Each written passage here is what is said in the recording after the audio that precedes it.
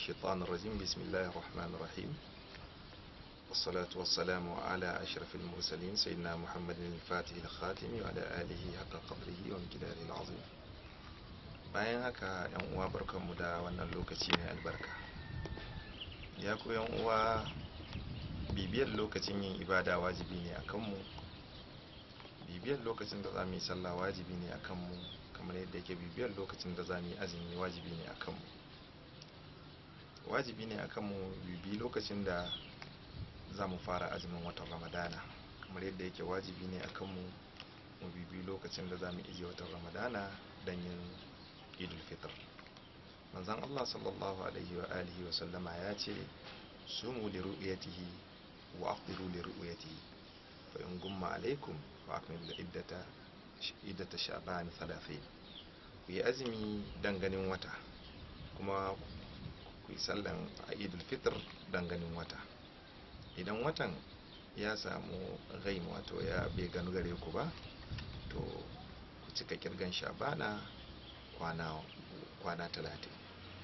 Da wannan za mu ga wasu malamai suna ganin wajibi ne akan fuska na kifaya duba watan Ramadana, ko da yake wasu suna ganin cewa mustahabi ne. amma lalle duba watan Ramadana abu ne mai muhimmanci da shari'a ta shar'anta a kawunanmu, da za mu ɗauke shi a matsayin wajibi ma da zai fi mana kyau, don guje ma wawanci da jahilci da tabara da muke yi. Domin abu ne na tabbas ika'i, wanda bai kamata a ce ana samun ikhtilafi a kan shi ba, sai gashi za ka samu mutane saboda nau'in jahilci suna samun wato sabani a kan shi.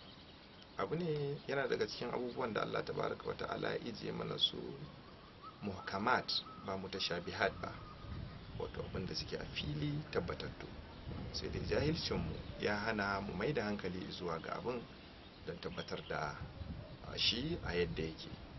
Saka babu dalilin yin sabani ga al'umma a cikin ganin watan Ramadana, sai dai idan bangaren al'umman ta jahiltar da kanta, ta wawintar da kanta, ta ki bibiyar yadda wato ilimi ko kuma hakika ta tabbatar na ganin watan Ramadana. Watan Ramadana abu ne da za a iya ganin shi, kuma manzon Allah sallallahu alaihi wa alihi wasallama yana bibiyan shi, kamar yadda hadisin Aisha Allah ya kara mata yarda ta ce, manzon Allah sallallahu alaihi wa alihi wasallama yana kiyaye kididdiga na Sha'ban fiye da yadda yake kiyaye kididdiga na sauran watanni. Sannan yana yin azumin watan Ramadana da ganin wata ne. Idan kuma bai ga wata ba, sai ya kirga Sha'ban ta kai kwana 30. Saka mu duba watan Ramadana.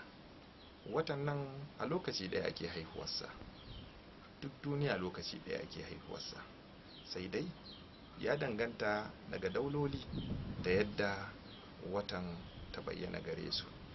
Ta iya yiwuwa haihuwan wata a wurinmu ya saba da lokacin da haihuwan wata a wata daula yake, ta yanayi na faduwar rana. Da misali, waccan daula rana za ta fadi ko kuma wata ta fadi kafin rana ta fadi, to tare da an haifi ita watan sai ya zama wata ta ki ganuwa, ko kuwa a rana ta fadi tare da wata, ko ko rana ta riga wata faduwa, duk zai yi a kasa ganin ita wannan wata din tare da cewa an haife ta. Zai yi a ga wata da telescope. Idan an haife ta rana ta fadi ta ja lokaci kafin ita wata din ta fadi, zai iya yiwa a ga wata da idanu. Idan rana ta fadi da lokaci mara yawa tare da gari yayi haske, babu giragizai a sama, zai yiwu a ga wata da idanu balo-balo. Idan rana ta fadi da yawa, wato lokaci ya ja da yawa, kamar an samu awanni masu yawa, sannan ne wato ita wato rana ta fadi tsakaninta da wata da yawa da lokaci mai tsawo. Wannan dukkanin abu ne da bai kamata ya haifar da sabani ba, sai dai idan jahilci ya tabbata a gare mu.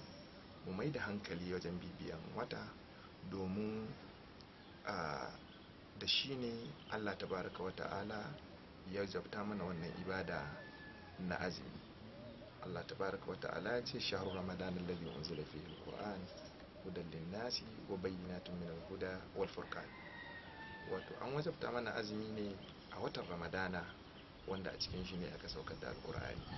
Saka mun bibi ganin wata, mu bibi kuma karatun da ke cikin ganin wata don kubucewa yin ibada a yadda bai dace ba.